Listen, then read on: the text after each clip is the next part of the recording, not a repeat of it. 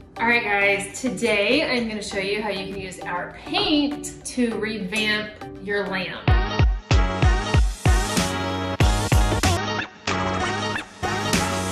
So I bought this at a secondhand store for next to nothing. The lampshade is pretty disgusting, so we're going to replace that one. But I'm going to show you how to paint it. We're going to paint it black sheep today, and then we're going to use a gold leaf over some of the edges to accent what looks to be kind of like a bamboo finish. So, oops.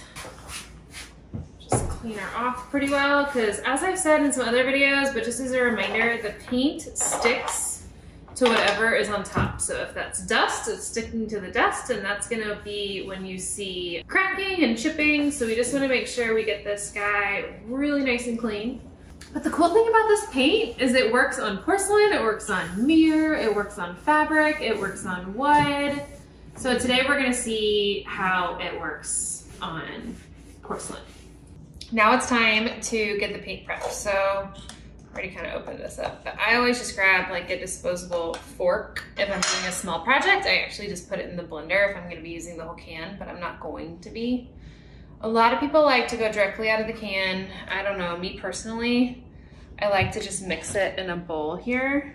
This is actually a pretty good consistency already. Sometimes if you leave it in the jar for a while, it can get a little tougher. To add just a little bit of water because I really like that really clean strokeless finish. So it's not going to be easy to achieve on this because there's so many 3D elements to this, but we're going to give it a go.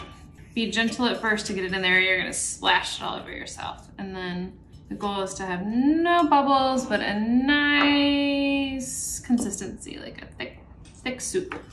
I like using these cheap brushes, the chip brushes, because they're cheap. And this paint dries so darn fast that if you use an expensive brush, you're probably just gonna ruin it. But here we go. So, just paint the whole thing in this one color to begin with. Probably will need 2 coats.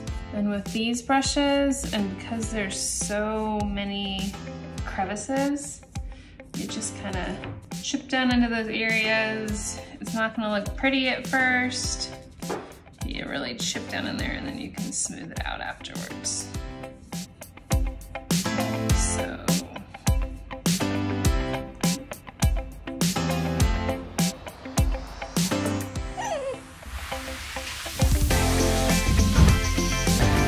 Alright, so I almost have the first coat on here. I am gonna do 2 coats. And after that, we're gonna let it dry.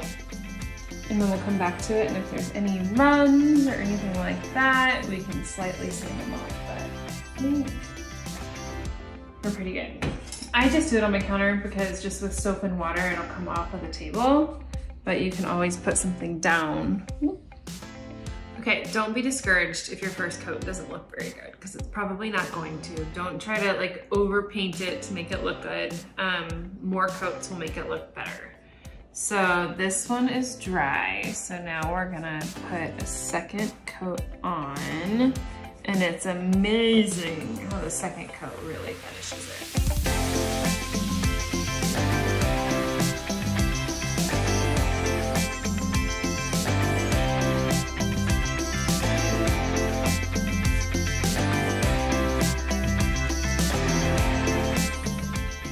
So you can either use this rub and buff, which I like, it's in like a cream form, or you can actually use like leaves. I find this simpler to use when it comes to something like this, but you can do whatever you prefer. I am doing antique gold today. And what I'm gonna do is I'm just gonna very imperfectly accent some of the ridges.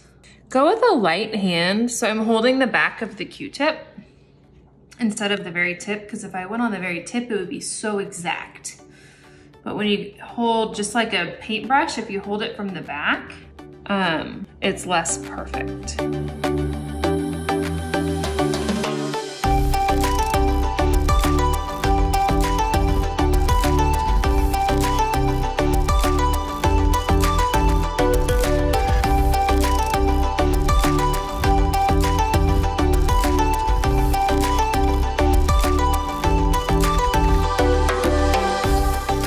lamp is so simple that even a puppy can do it, right?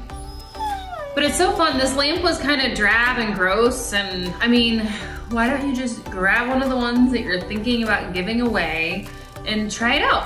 Practice on a couple. I think that this is completely different and it's gonna go great in our entryway.